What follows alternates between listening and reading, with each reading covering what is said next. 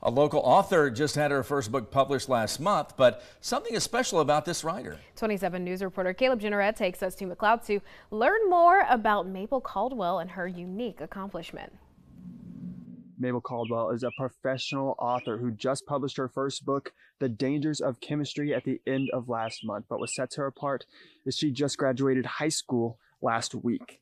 Caldwell is a new graduate of McLouth High School, but 2.5 years ago during the pandemic, in all of her newly acquired free time, she wrote a nearly 400-page novel, and since it was published late last month, has made her a local celebrity. Everyone was pretty supportive. Like, at first I just told people, like, hey, I wrote a book, and they were like, wow, that's cool, but that never really got brought up again.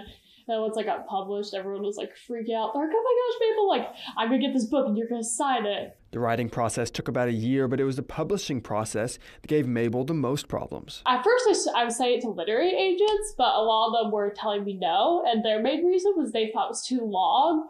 After the agents kept turning me down, I started reaching out to publishing companies, and after a while, I finally got Olympia Publishers. They gave me a shot, and yeah, here we are. Mabel's mother, Jennifer Caldwell, was hesitant to let her sign with Olympia Publishers, as it is a publishing company based out of the country in London, but ultimately left it in Mabel's hands. First, I was like, I don't want anything out of the country.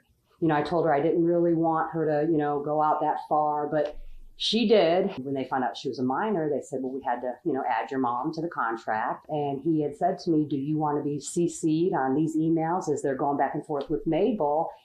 And I said, no, sir. I said, this is her baby. Mabel's mother was with her every step of the way and had no doubt she could do anything she dreamed of when it came to her creativity. As time progressed through school, her writing in school, the teachers were just taken by her because her imagination, she's always had that imagination, but it was a surprise when she finally did come to me and say, I'm writing a book, and then it was crazy. The story focuses on young love with a mystery tied in as well, but Caldwell wouldn't spare any more details, telling me I had to read the book to find out more. If you would like to go check out her book, head to our website at ksnt.com for more information.